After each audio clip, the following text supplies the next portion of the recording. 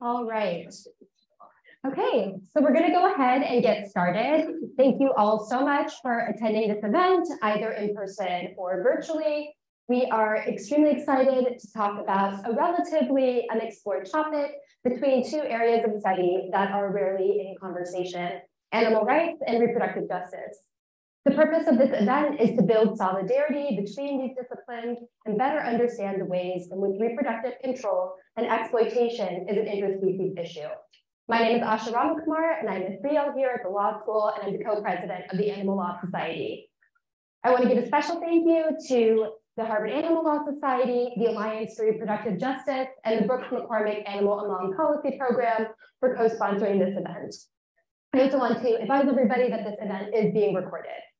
Before we begin our panel, I want to take a moment to do some acknowledgements and introduce our esteemed panelists.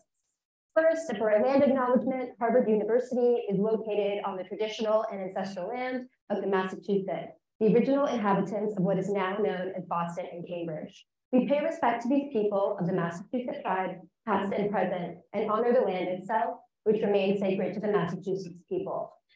Additionally, I'd like to do an enslavement acknowledgement in honor of the enslaved whose labor created wealth that made possible the founding of Harvard Law School. May we pursue the highest ideals of law and justice in their memory.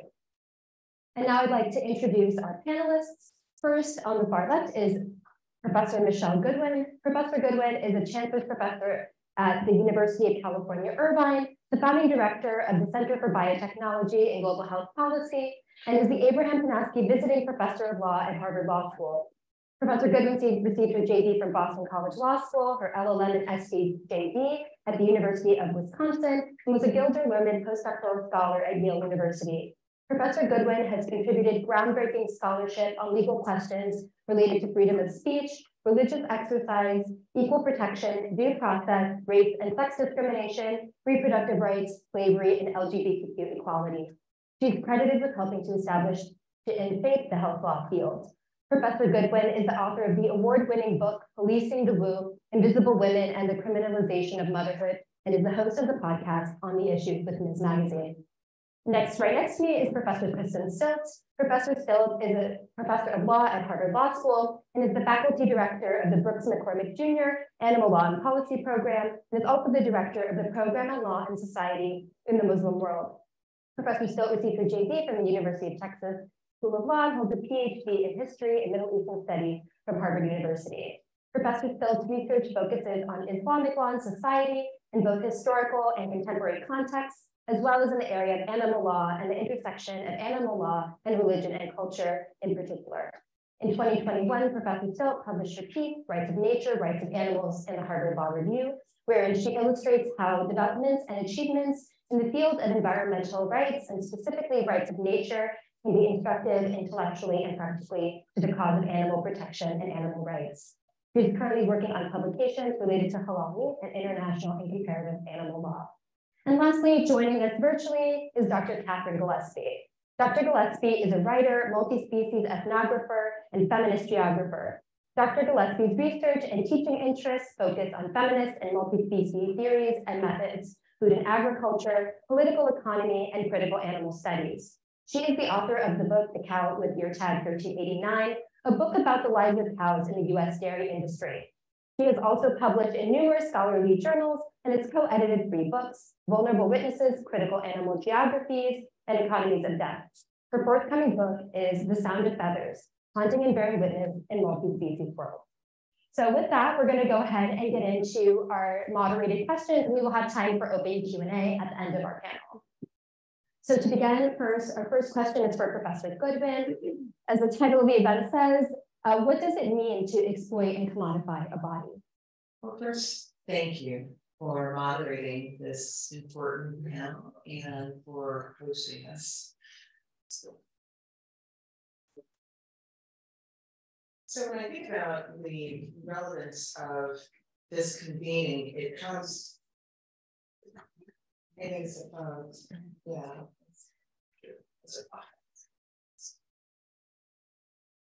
So when I think about the relevance and importance of this convening, I think it's important that we start off with some clarity, particularly for those who might even be offended by the notion that we could talk about human reproduction and also speak in the same voice about what it means to protect animals, particularly given the United States history of chattel slavery, where individuals who were kidnapped from the shores of Africa and then sex and labor trafficked were held at the status of animals of property, were in fact in law no higher than the status of mules in the fields. I mean, that's the reality of our law.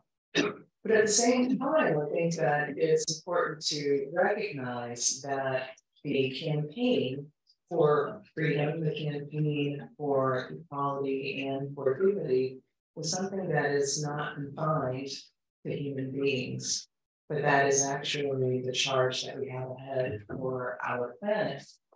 And with that, I think it's important to recognize that for those, in fact, who were the stewards of this land as it began with, the steward of lands in Africa and Asia, we're committed to an ecosystem that respected animals. And I think that we see that today, right? And it's interesting to think about the power of the poacher. The power of the poacher and what that means in terms of histories in the United States that we tend not to think about. That is the poachers who would poach women from the shores of Africa and then would place them in the context of being breeding witches, a term that's actually used in advertisements, right? People being bartered and sold to breed. And then the same that we can see in terms of the exploitation of animals as well. The final point that I'll make, and I know we have other questions to unpack, is that so much of what I think traumatizes us with regard to the erosion of reproductive autonomy, the cruel ways in which we see animals being exploited, is that so much of that has its historical foundations in who possesses power and how power is wielded. And so as we have this conversation today, I think that power is an important part of that conversation because I think it threads through in so many ways.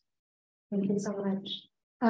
Dr. Gillespie, I'd like you to also answer that question, and maybe more specifically, you could speak to kind of what bodies are we talking about, and in what ways are they being commodified and exploited, and how would you, I guess, characterize that? Oh, sorry, we can't hear you. Sorry, I was muted.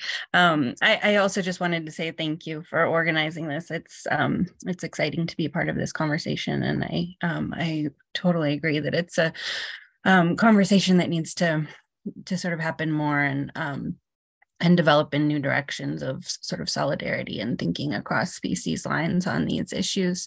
I think just speaking, so my work has been primarily focused on non-human animals and human-animal relations, mostly in the in food and agriculture, and even more specifically than that in the dairy industry, and more recently thinking about the beef industry. And I think that what's interesting about thinking about animals today and sort of what it means to commodify their bodies and particular species, because there's certainly not kind of even consideration or kind of freedom of commodification for all species. I think that, so if we take the dairy cow as an example, there's these layers of commodification that occur in the dairy industry. So animals as property creates a designation that makes them ownable and sellable and viable. And so they're very like life and body is commodified and can be exchanged in the market. But in terms of the reproductive, so that's sort of the starting point for their kind of legal and material kind of designation and experience of the world. But then in terms of the sort of reproductive layers of the dairy cow, and I think this is applicable to other, certainly other species in agricultural and other industries, but the reproductive capacities of the animals are commodified. So I've done a lot of field work in livestock auction yards, and these are spaces where the sort of discourses and narratives that circulate in the active selling and buying of cows are about, like how many more pregnancies she has before she's sort of spent, how just sort of like discourses on fertility and those kinds of things. So there's like the reproductive capacity, which is kind of a discursive, I mean, certainly it's an embodied kind of reality and capacity, but it's also a discursive kind of narrative around which these ideas of sort of reproduction gets circulated. And then there's another layer, which is the reproductive outputs that come from appropriating animals' reproductive lives. In the case of dairy cows, we have the reproductive outputs are, of course, the calves. Cows have to be impregnated annually. They have a 9-month gestation period. And so they give birth to calves. The calves are taken away. They're commodified in particular ways. And for veal, for sort of re-entering the dairy industry, for semen production, if they're male, and then so there's calves, and then there's also milk that comes out of that sort of reproductive process that's commodified. And so I think there's, I don't want to go on too long, but then there's the sort of post dairy kind of post active reproductive commodification, and that's in sort of spent cows for meat, and then beyond the slaughterhouse, the disposal of their remains that can't be integrated for human consumption, and so that goes into rendering for all of these other products. So really, from birth beyond death, animals are commodified in these particular ways, and many of those ways are oriented around the reproductive process and the appropriation of those bodies, both female and male. There's some really interesting stuff to think about in terms of the semen industry, where semen is extracted from bulls and circulated as sort of global capital in the reproduction of cows through artificial insemination. So yeah, I'll stop there, but that's the way that I've been thinking about kind of the commodification of the body in the non-human animal context. Thank you so much, Dr. Gillespie. And so I guess my follow-up question to that, and I'll start with Professor Stilt, is with that being said, as Dr. Gillespie is talking about kind of using the outputs and the body itself as a method of exchange as capital, how then does the law downstream of that conceive of bodily autonomy? And that if the body is itself or its outputs are to be conceived as capital, what does that say about the autonomy of the being itself? And how does the law conceive of that? Sure. Do you want to do the video now or after? Maybe answer them, we can show. No, okay, I was short clip to explain. Visualize a lot of this, and it's not meant to be distressing. It's actually an industry video, but the very fundamental fact, the overall, that's why I haven't gone, is that there is no autonomy. There is no bodily autonomy of any kind. So we've mostly been speaking about farm animals, which I think is appropriate today because 90% of the animals that we use in this country are going into the food supply. And these animals are money. There's no question about it. They are money. And the ideal way to maximize your money is to produce the most offspring. And so what an animal may want is completely irrelevant. It's about producing the most offspring and continuing that process as fast as you can, as rapidly as you can, and with the most offspring per cycle that you can. And then, as Katie mentioned, when the female is slowing down in her reproductive, she's marked as killed. So she goes off to be killed for meat because she's no longer serving the function of essentially being a machine. That is really what we're talking about. We're talking about reproductive machines in which it's a highly regulated, controlled environment. There's genetic selection, there's sex selection, there's hybridization to find the cow who can produce the most dairy, or the kind of calf with the most marble in their meat. And there's no bodily autonomy of any kind, not when you're impregnated, not when you give birth, not how you're able to treat your offspring, not whether you can lactate and breastfeed or which for pigs they can for a little while, for calves, since the whole point of the dairy industry is to provide milk for humans, the calves are not allowed any of that milk of the mother.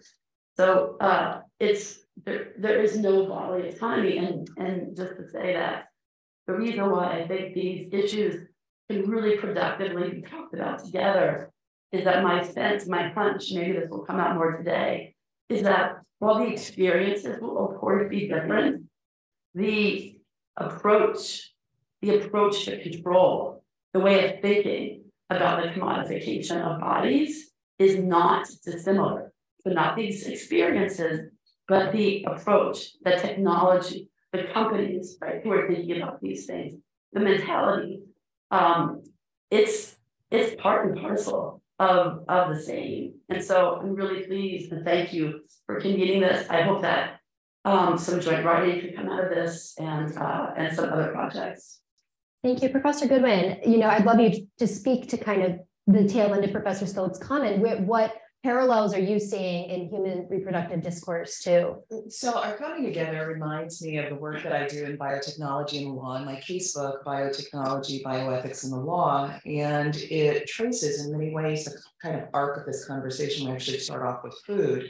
And there are videos that I show my students about the ways in which animals are treated in terms of food supply. So students become very surprised that to stuff the cow, it means that they are eating candy, for example, sort of cheap candy being sold very, very cheaply to the industries where then cows eat the things that we discard and things that are not healthy for them. And of course, this comes into the human body. And then, of course, as you were just mentioning, the ways in which there is deep monitoring in every aspect of the reproductive process.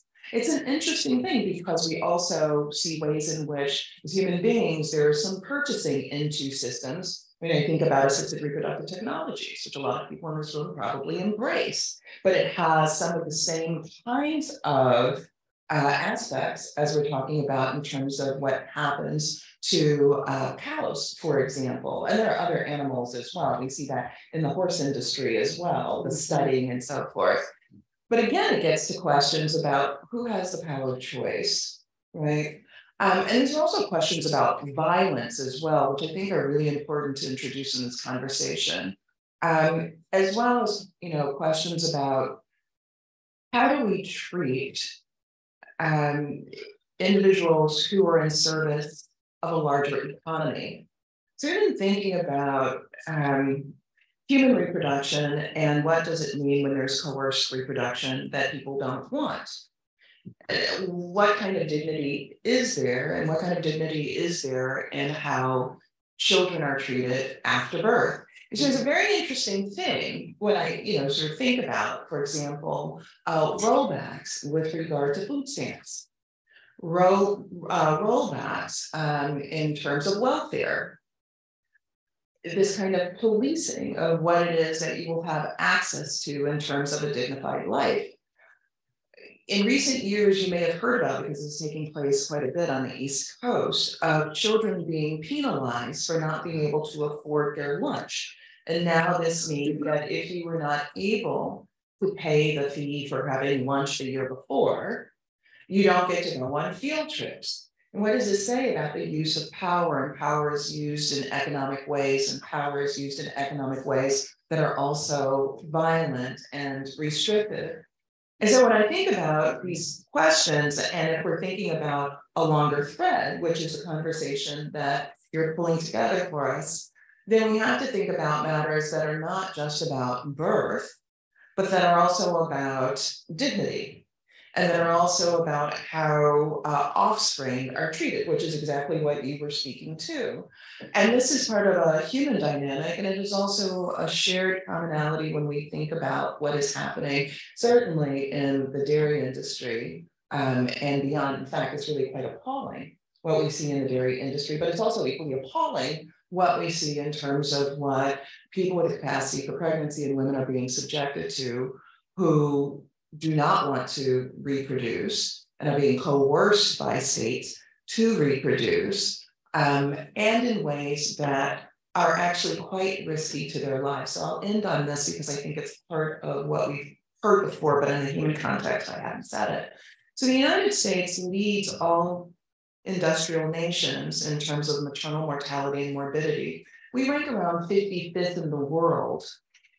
Texas, Louisiana, and Mississippi kind of rotate in terms of being the deadliest places in all of the industrialized world to be pregnant. The Supreme Court in 2016, in a case, A Whole Woman's Health v. Hellerstedt, acknowledged that a woman is 14 times more likely to die by carrying a pregnancy to term than by having an abortion. So it's very interesting to sort of think about then the political backdrop of what it means to be placed in a position where you have no other choice but in fact to reproduce, and that this choice is not being made by the individual whose body is being used in that capacity, but instead by lawmakers. And then to complicate this just one twist more, right now there is a Senate hearing on the Equal Rights Amendment. And it's a very interesting thing to think about that in terms of which, what does equality embody actually mean with the backdrop of this.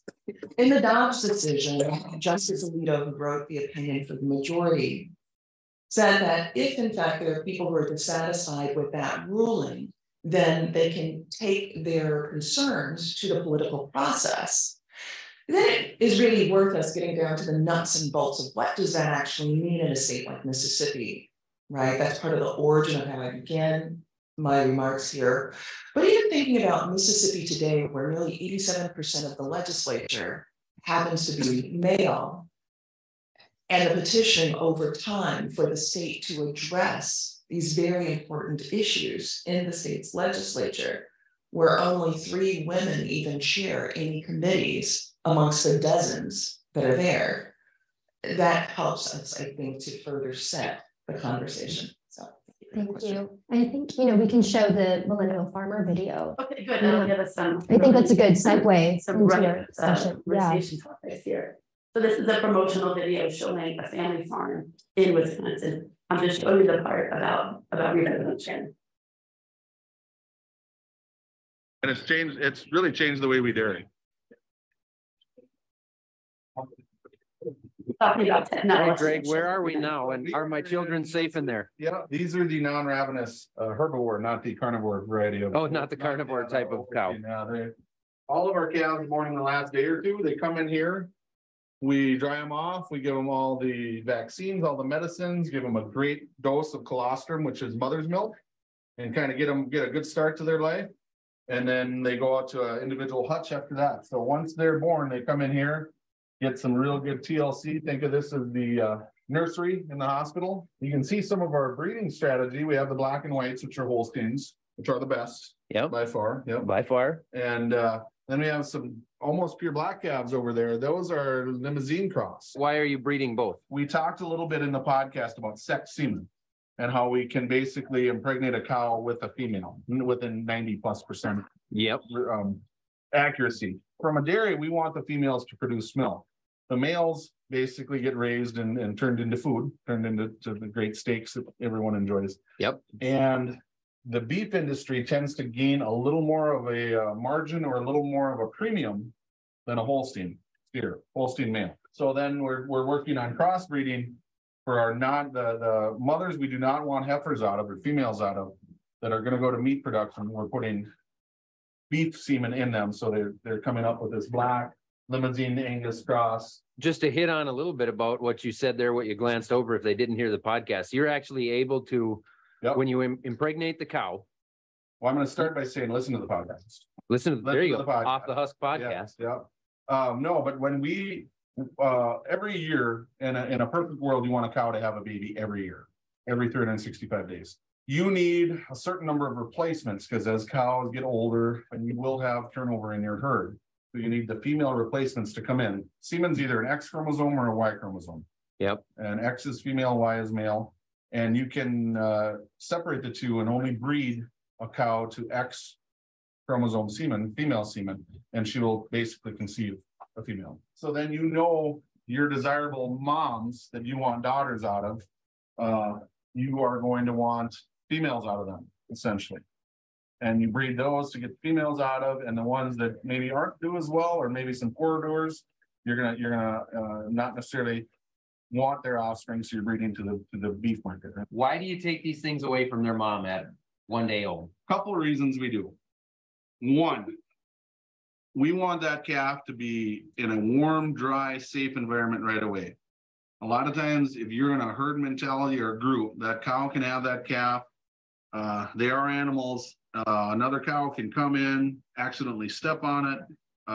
There's some social dominance issues that they might not like having a newborn in there with them. I mean, they don't have the brain capacity that you and I do. Some might argue that, but anyways, doesn't say a whole lot. That's the jury's out. But then we want to take them and we want to put them in a nice temperature controlled, clean environment. Give them some vaccinations, give them some colostrum, give them a belly full of warm mother's milk with full of nutrients, full of passive immunity of that, to get that calf as much the highest immune system strength right away, so she or he can fight anything that comes at them. Want to give them a vaccine, and we dip their navels with iodine. That's the umbilical cord. That's a nice disinfectant for that area. And then let them make sure they get all 4 feet on the ground, and then move them out to an individual hut. And that does a few things. It isolates disease and makes sure that calf is going to get everything it needs to be successful. If you leave her out with Mother Nature, which is good. Hey, you kids, quiet down. Taking a video here. It's important. Yeah. Come on now, get. Not every calf is going to have the instinct to get up and get what it needs in that first 12 hours. And not every mom is going to be a good mom. So wait till that's done. Can't catch a break around here. These some conditions going on.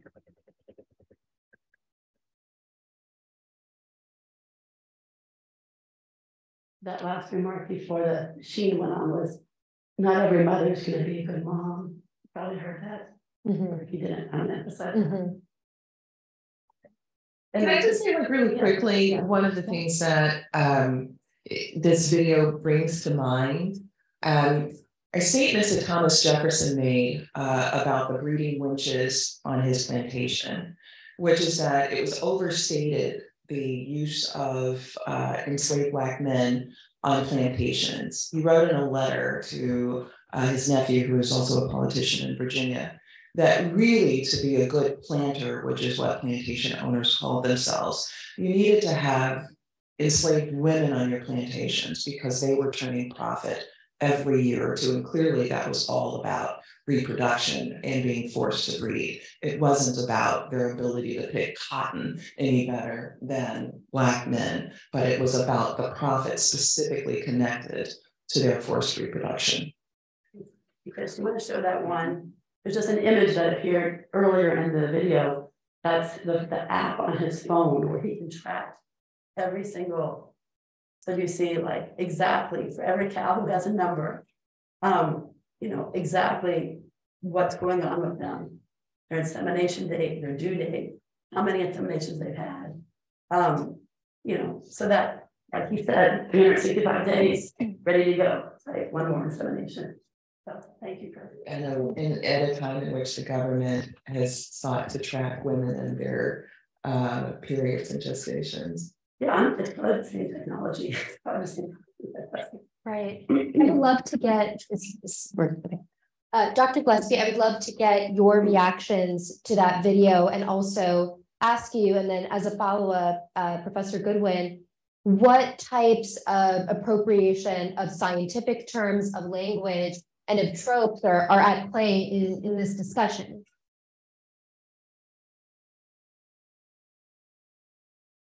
You're muted. Sorry, I'm usually so much better about that.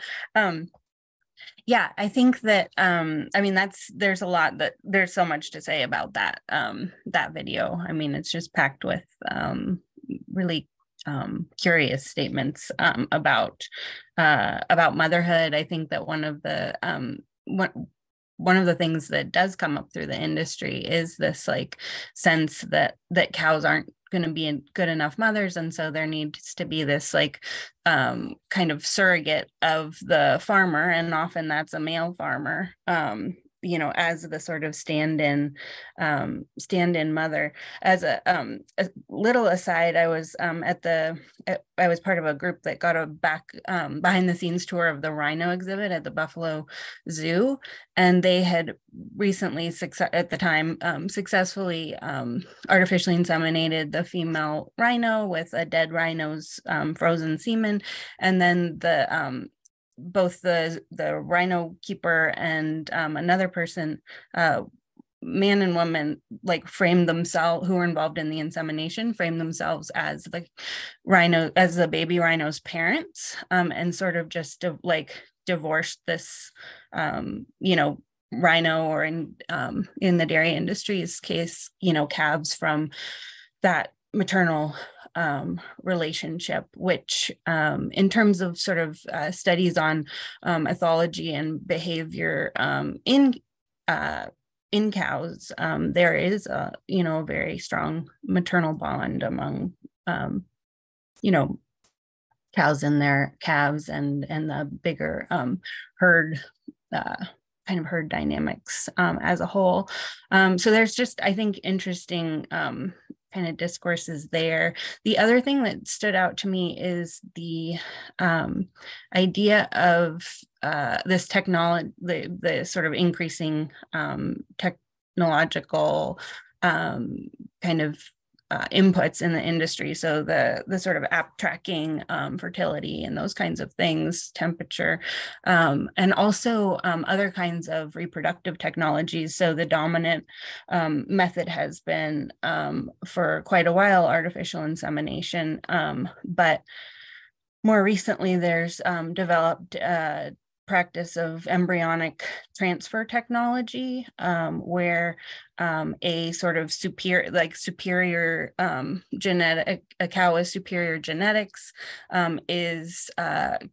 produces like 10 to 20 embryos, and then those are transferred into surrogate cows. And the reason for doing this is, one, that the genetic, like that you get more of the genetics that you want. And, you know, as they said in the video, they, you know, can get usually one calf a year. Sometimes, you know, cows have twins, but really like one calf a year.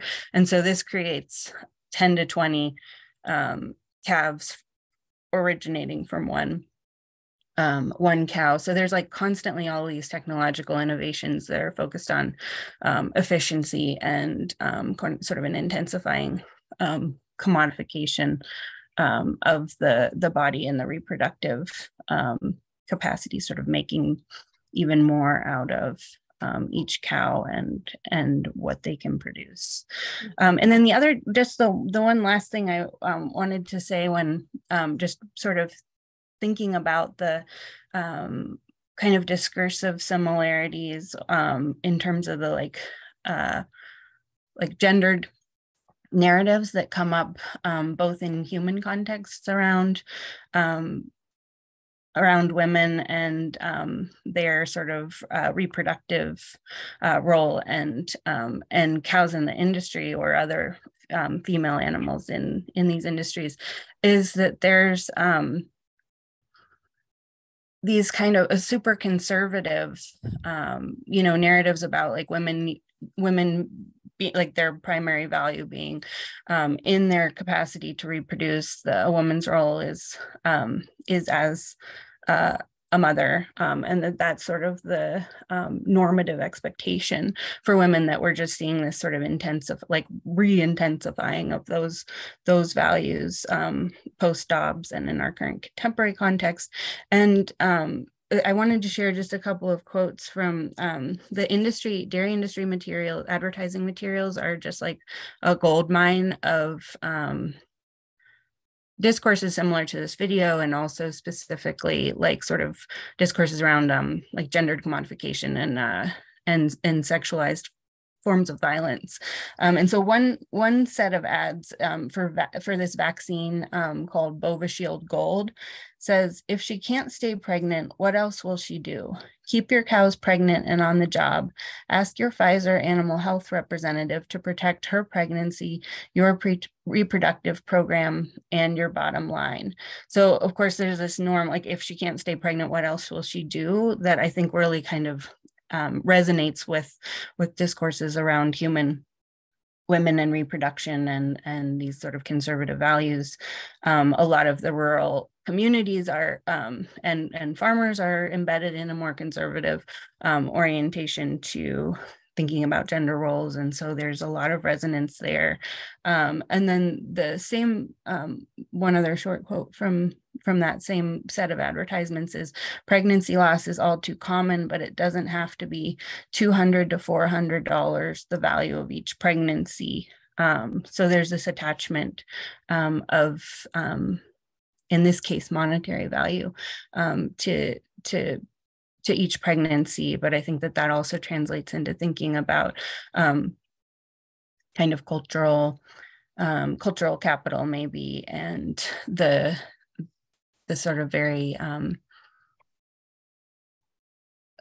the ways that value is attached to each pregnancy. I think there's something there that could have some resonances between human and animal context. Yeah, that's a good one. Well, I think that Dr. Gillespie framed it really so well. So thank you so much. I don't want to repeat what was offered so brilliantly there. There is a discourse about efficiency that one sees that runs through both aspects. And I want to pick up on an aspect of reproduction that ties quite directly between power, politics, humans, and also other mammals. And that was thinking about eugenics. So we are nearly at the 100-year anniversary of the Buck v. Bell case, where Justice Oliver Wendell Holmes said 3 generations of imbeciles are enough. The power that the state has to impose inoculation is broad enough to cover cutting the fallopian tubes. He says, rather than to let them starve for their imbecility, society can prevent those who are manifestly unfit from continuing their kind. This ruling, which is actually the second version of his written opinion, it is said that the first one was even more notorious, but it basically opened the door to eugenics broad scale in the United States. 1927 wasn't the first year that there was a eugenics law. That was in 1906 in Indiana, but this certainly did give the imprimatur of the Supreme Court for the spread of eugenics throughout the United States. And during that period of time at state fairs, where now there would be the pinning of the blue ribbon on the cow or the pig, etc., was the pinning of such ribbons and things like that, quite literally, on American families that were thought to be the fittest families. And if you want to see any of the iconography associated with this, then go online to the Library of Congress and you can see just what this kind of campaign meant, that what we do today with horses and sheep and cows was in fact what we were doing with American people. And this idea that you could breed a stronger, fitter race of people. And of course, this was all thought within the context of white people. There wasn't a kind of thought that the uber human could be indigenous or of African extraction or from Asia, but it was very much a white campaign that ultimately ends up being borrowed and adopted by the Nazis in Germany. And there comes a time in which American lawmakers are saying, we need to speed this up because the Germans are beating us at our own game. Later on in Nuremberg, the affirmative defense that is offered by the doctors was, how dare you Americans come and prosecute us when we borrow directly from you? But this campaign of the breeding and moving towards the fittest has also resonance within this context. And if you trace this line, you'll find an overlap between the organizations that promoted a kind of eugenics thinking about human beings with an overlap of eugenical thinking about animals too, including dogs and farm animals. Yeah. And there's a straight line in terms of milk and the idea that you want to have the perfect race, you want the perfect family, you want the strongest, the most capable. Milk. Milk is the solution. And Michele Cohen, who's an exceptional scholar of milk, has written incredible work about milk essentially being racist. Because the people who are least likely to digest cow's milk, which was never meant for humans to start with, right, is not neutral when you look at the map of lactose intolerance. And so you sort of nodded. I don't know what your thought. Well, my thinking is the exploitation of Black women as to nurse white babies during slavery and during Jim Crow. And it's interesting that with the case Plessy v. Ferguson, you've all read Plessy or parts of it. The piece that probably isn't talked about in your con law class is the exception of who could actually be in the car with white people. And it was the Black nurse, right, who would be nursing the babies, which is a fascinating thing, right? So, how do we address race and sex and the commodification of people's bodies within that context? What are the ways in which you can enter into and exit out of systems of exploitation? Oh, in that case, it does not, right? So the use of a Black woman to serve in the milk producing capacity is, of course, problematic. To say the least. But let's look at it on the dairy side for a minute. You heard him say some things that were just complete euphemisms. And I think one thing I really want to talk about is about speaking the truth, and then how we lose that truth, how we forget it, or maybe we're afraid to say it because it doesn't seem politically palatable. But that milk was not meant for us. Was meant for their calves. And in order to sell it to us, they have to take the cows away and make sure the calf gets not one drop of that milk. What a troubling metaphor, but it is there. So recently I was speaking at an event at the Aspen Institute about these issues, and actually someone in the audience brought up the issue about Black women in nursing. And there were 3 women in this audience who spoke about a kind of cellular level trauma associated with nursing and what this meant for Black women who had babies that they were not able to nurse because they were nursing white babies, and they unable to provide to their offspring what they would have wanted because of these systems that have been baked into our society. Thank you all so much. And so on that note, these parallels through language and through just experience is coming out. So my question that I'll end on before we go to open Q&A is, the reproductive justice movement is a social justice movement that has gained a lot of traction, but that is not necessarily paralleled in the animal context. So my question for everybody who could answer it briefly is, do we build solidarity between these movements or lack thereof without making equivalencies, or I'll have you answer that however you see fit. And we'll start with you, Professor Goodwin. Well, it's a great question. And I think that you all in this room are part of the next kind of framing of what we need in our society in order to sustain, and that is thinking about environmental justice, which is, I see, as a through line through all of this, thinking about matters with regard to climate change. How do we protect our planet?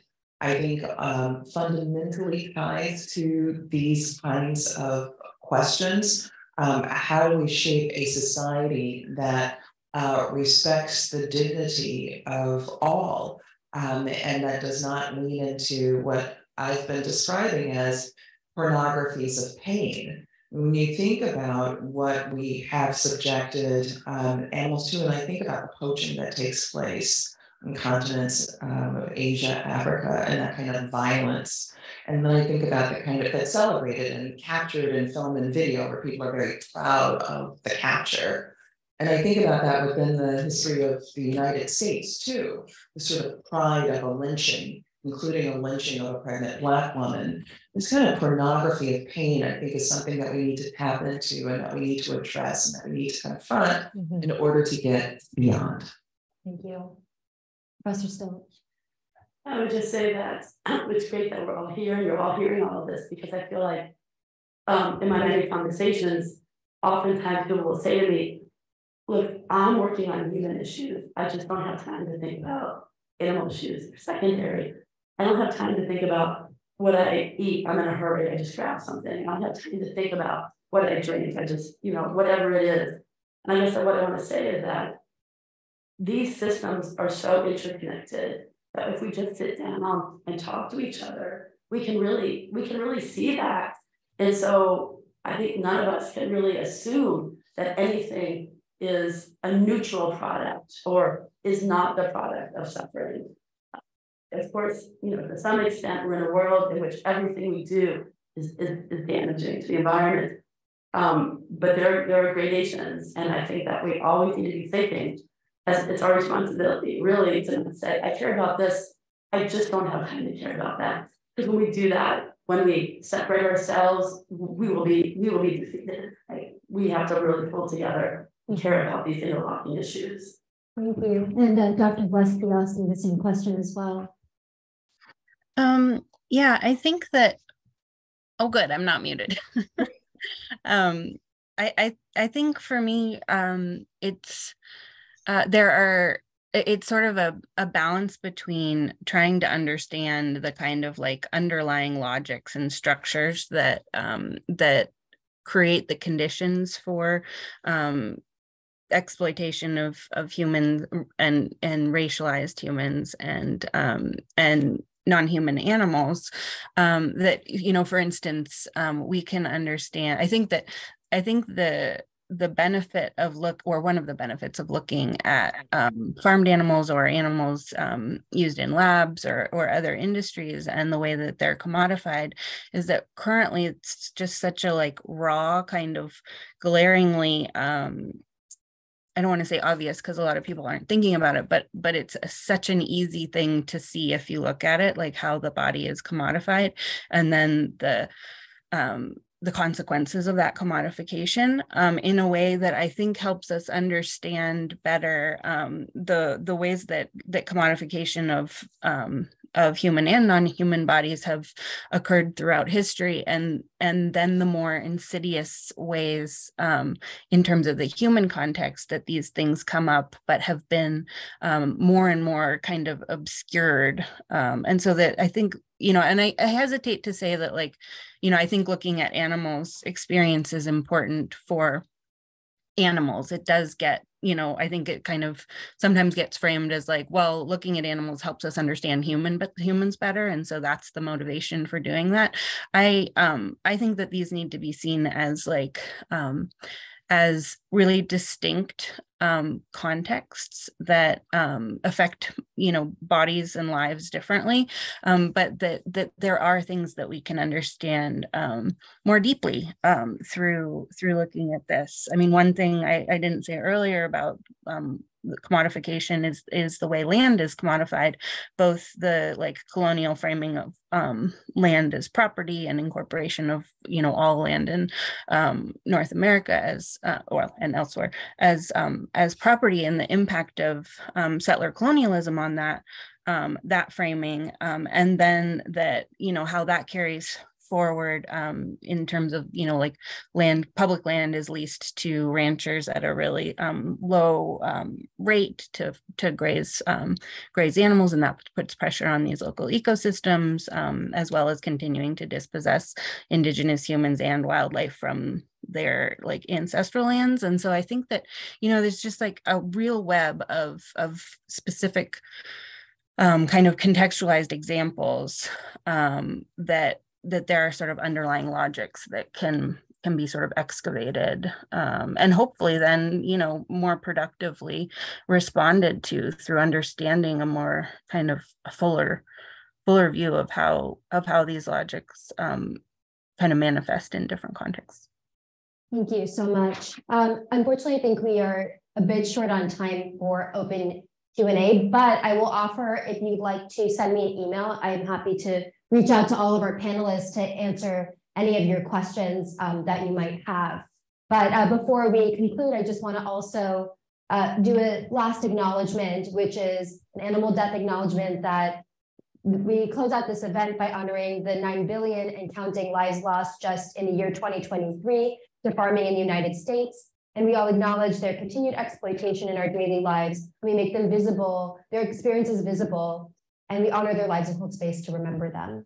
So thank you all for coming, and please feel free. I will put my email up on the board, and you can please email me with any questions that you have after the event.